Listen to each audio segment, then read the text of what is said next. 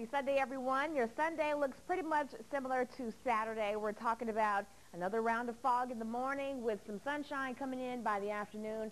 Unless you're at the beaches, you could possibly deal with another day of low clouds and fog sticking around through much of the day.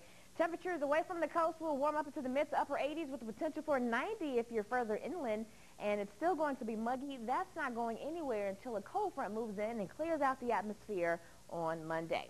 As far as what we saw on Saturday, notice how much we enjoyed some quiet weather. There was a lot of sunshine for Saturday, not much in the way of rain. All of that was right across the mid-Atlantic states there from the South Carolina area all the way up through the Virginias. For us, though, high pressure is in control at the surface and in the upper levels of the atmosphere, and that is why we're so warm. Here's a look at what I'm talking about.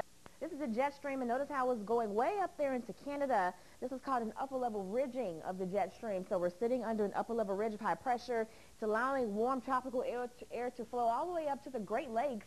So right around Chicago, they're going to be enjoying some really nice warm temperatures for Sunday, as well as our local area. And this ridge of high pressure is not going to break down until Monday when this, what we call a trough of low pressure, an upper-level low, will start into the region.